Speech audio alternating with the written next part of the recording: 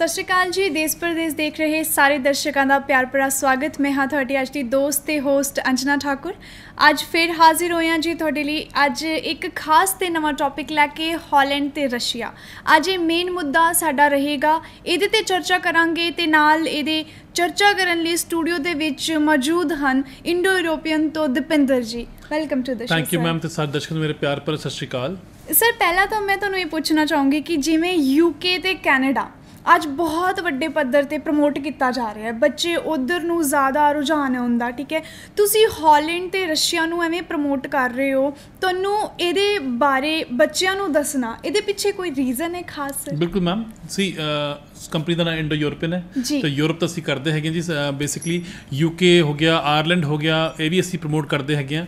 ਪਰ ਜਿਹੜਾ ਬੱਚਾ ਯੂਕੇ ਨਹੀਂ ਜਾ ਸਕਦਾ, ਜਿਹੜਾ ਬੱਚਾ ਆਇਰਲੈਂਡ ਨਹੀਂ ਜਾ ਸਕਦਾ ਜੀ, ਉਸ ਬੱਚੇ ਨੂੰ ਅਸੀਂ ਕੋਈ ਨਾ ਕੋਈ ਆਪਸ਼ਨ ਦੇਣੀ ਹੈ ਤਾਂ ਕਿ ਉਹ ਆਪਣੇ ਕਰੀਅਰ ਦਾ ਕਿਤੇ ਨਾ ਕਿਤੇ ਸਟਾਰਟ ਤਾਂ ਕਰੂਗਾ। Right sir. ਰਸ਼ੀਆ ਤੇ ਯੂਕਰੇਨ ਜਿਹੜੀ ਕੰਟਰੀਜ਼ ਹੈਗੀਆਂ ਨੇ, ਮੈਂ ਮੰਨਿਆ ਬਿਲਕੁਲ ਛੋਟੀ ਕੰਟਰੀ ਹੈਗੀ ਨੇ, ਬਹੁਤ ਵੱਡੀ ਕੰਟਰੀ ਨਹੀਂ ਹੈ। ਕਾਫੀ ਬੱਚੇ ਦੇ ਪੇਰੈਂਟਸ ਆਉਂਦੇ ਨੇ ਮੇਰੇ ਨਾਲ ਗੱਲ ਕਰਦੇ ਨੇ ਵੀ ਤੁਸੀਂ ਇਹੋ ਜਿਹੀ ਕੰਟਰੀ ਸਾਡੇ ਬੱਚੇ ਨੂੰ ਦੱਸ ਰਹੇ ਹੋ।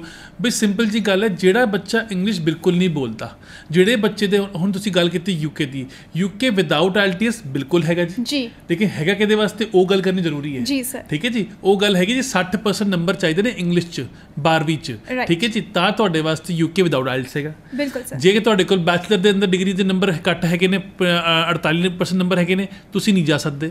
ਜੇ ਤੁਹਾਡੇ ਕੋਲ IELTS ਘੱਟ ਹੈਗਾ ਕੋਈ ਦਿੱਕਤ ਨਹੀਂ ਜੀ। ਜੇ ਤੁਸੀਂ ਡਿਪਲੋਮਾ ਕੋਰਸ ਜਾਓਗੇ ਤਾਂ ਤੁਹਾਨੂੰ 5.5 ਬੈਂਡ ਚਾਹੀਦੇ ਨੇ, ਜਿਹਦੇ ਅੰਦਰ 5 ਬੈਂਡ ਤੁਹਾਡਾ ਮਿਨੀਮਮ ਸਕੋਰ ਹੋਣਾ ਚਾਹੀਦਾ ਹੈਗਾ। ਜੇ ਬੈਚਲਰ ਜਾਓਗੇ 6 ਬੈਂਡ ਚਾਹੀਦੇ ਨੇ, ਮਿਨੀਮਮ ਸਬ ਸਕੋਰ ਕਿਸੇ ਵੀ ਮੋਡਿਊਲ 'ਚ 5.5 ਚਾਹੀਦਾ ਨੇ। ਜੇ ਮਾਸਟਰ ਜਾ ਰਹੇ ਹੋ 6.5 ਬੈਂਡ ਚਾਹੀਦੇ ਨੇ, ਮਿਨੀਮਮ ਸਬ ਸਕੋਰ 6 ਬੈਂਡ ਚਾਹੀਦਾ ਹੈ। ਜੇਕਰ ਇਹ ਹੈਗੇ ਫਿਰ ਤਾਂ ਯੂਕੇ ਜਾ ਸਕਦੇ ਹਾਂ ਆਪਾਂ, ਲੇਕਿਨ ਜਿਸ ਬੱਚੇ ਕੋਲ ਇਹ ਨਹੀਂ ਹੈਗਾ ਉਹ ਕਿੱਥੇ ਜਾਏਗਾ ਫਿਰ? ਜੀ ਸਰ। ਉਹਦੇ ਵਾਸਤੇ ਉਸ ਬੱਚੇ ਨੂੰ ਅਸੀਂ ਬਾਰ-ਬਾਰ IELTS ਸੈਂਟਰ ਭੇਜ ਕੇ, ਉਹ ਇੱਥੇ ਹੀ ਲੱਖ 2 ਲੱਖ ਰੁਪਇਆ ਖਰਾਬ ਕਰ ਚੁੱਕੇ ਹੁੰਦੇ ਸਾਲ ਦੇ ਅੰਦਰ। IELTS ਸੈਂਟਰ ਦੀ ਫੀਸ ਵੀ ਅੱਜ ਕੱਲ੍ਹ 10 ਤੋਂ 20 ਹਜ਼ਾਰ ਰੁਪਏ ਸਾਲ ਮਹੀਨੇ ਦੀ ਹੋ ਗਈ ਹੈਗੀ। ਅਤੇ ਉਹਨਾਂ ਬੱਚਿਆਂ ਵਾਸਤੇ ਬੇਸਿਕਲੀ ਜਿਹੜਾ ਹੈਗਾ ਰਸ਼ੀਆ ਅਤੇ ਯੂਕਰੇਨ ਹੈਗੇ ਨੇ, ਇਹਨਾਂ ਕੰਟਰੀਆਂ 'ਚ ਇੱਕ ਜਿਹੜੀ ਕੁਛ ਅੱਜ ਗੱਲ ਕਰਾਂਗੇ ਪੋਜ਼ੀਟਿਵ ਅਤੇ ਨੈਗੇਟਿਵ ਦੋਨਾਂ ਦੀ।